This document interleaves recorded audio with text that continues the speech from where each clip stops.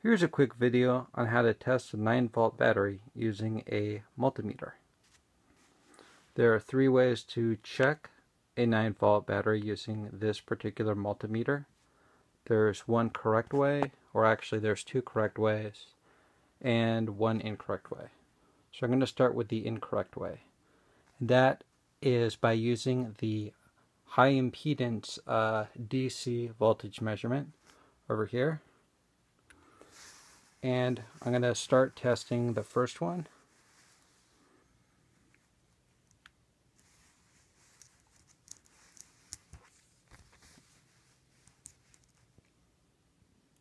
And it indicates 8.898 volts. That's almost 9 volts. Now the second battery, 8.083 volts. Third battery, 1.86 volts. And fourth battery, 9.239 volts.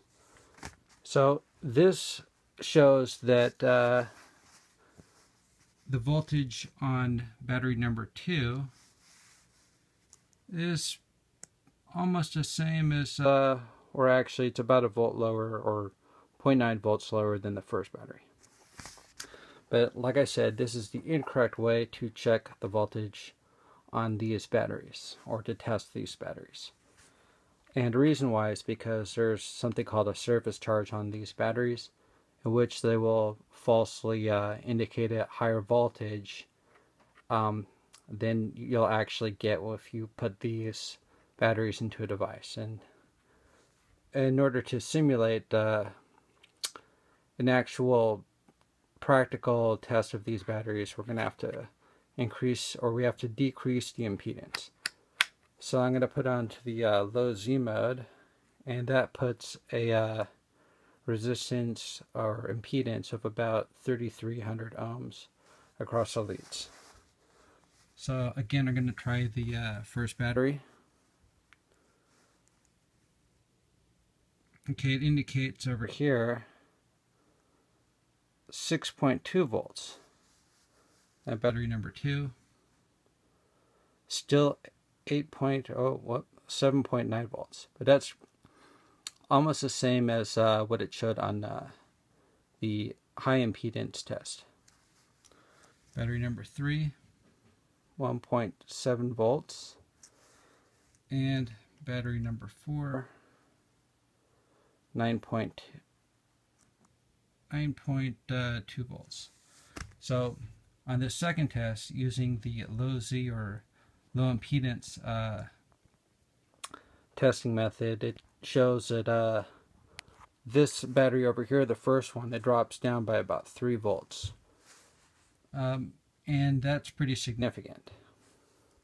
But let's say that you don't have a multimeter with a low impedance test, then you can use a resistor in parallel with your test probes.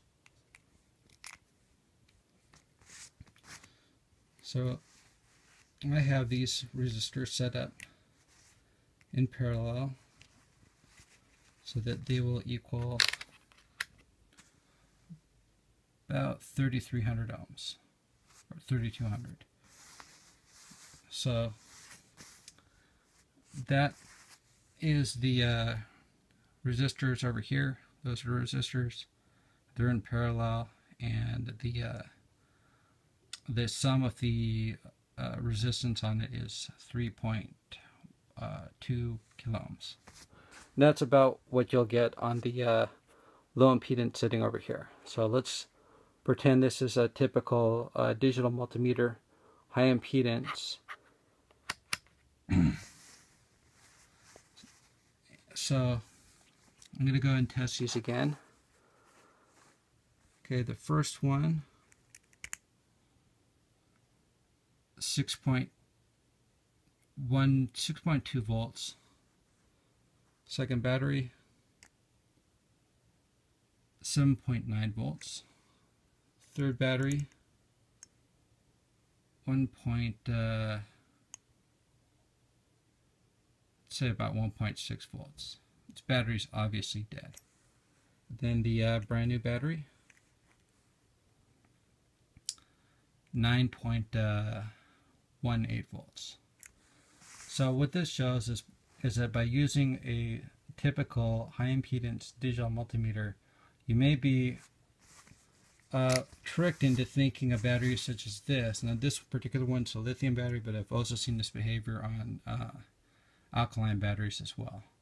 But this just shows that when there's no resistance across the positive and negative on the battery, or in this case, if there's just so much resistance that it's almost like no resistance, and I believe this is about 10 mega ohms, then you may think that this battery is still good or almost still good because it's almost 9 volts. But when there's even the slightest resistance on it, and 3,300 ohms is pretty slight, it just shows that that these batteries could show a false charge, or it'll give you a false voltage. So just be mindful of that when you check a 9 volt battery.